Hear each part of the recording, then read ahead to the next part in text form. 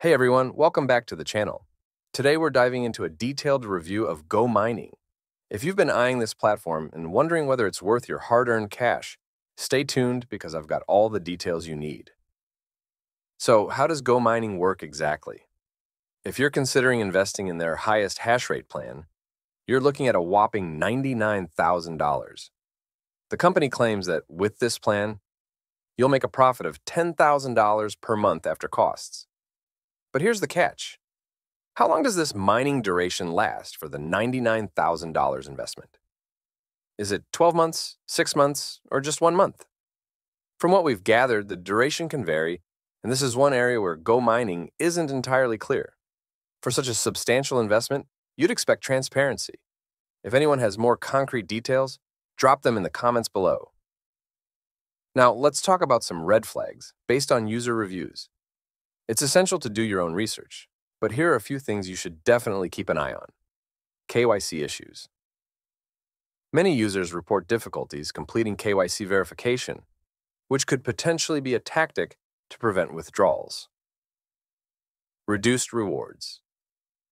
There are significant drops in mining rewards after what's called a halving event. Some users have seen their payouts drop to near zero. Unrealistic earnings. Promises of high returns with minimal effort are often a red flag.